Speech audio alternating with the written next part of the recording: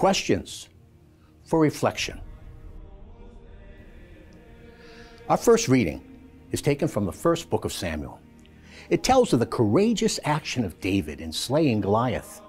In spite of his youth and his small stature, he had powerful faith. He said to Saul, "The Lord who delivered me from the claws of the lion and bear will keep me safe from the clutches of this Philistine."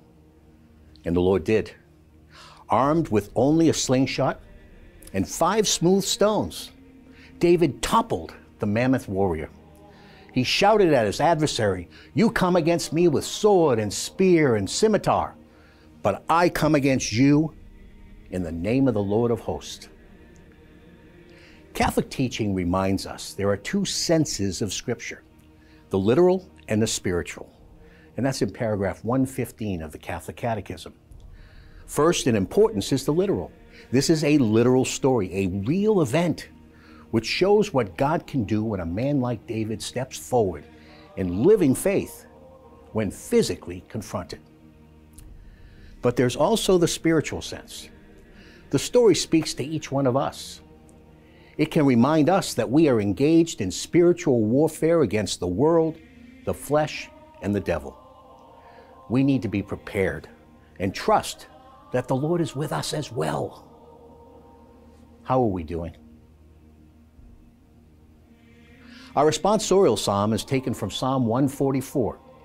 Written by David, it also affirms his strong faith, and when we recite it, it can help us to rise up to the challenges we face in our own spiritual struggles.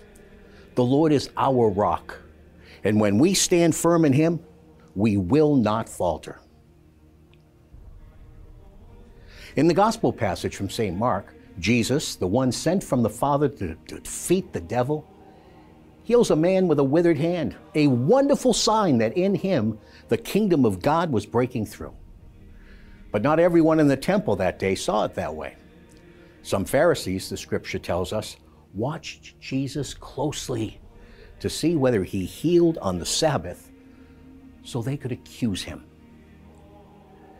The Pharisees were a genuine religious reform movement which sought to bring faithful Jews back to living the fullness of the law of Moses in order to witness to the truth.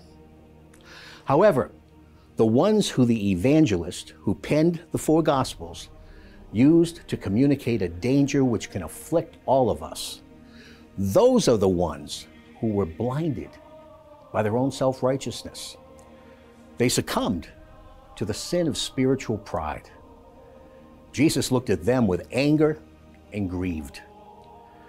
We need to regularly examine ourselves and avoid the same danger.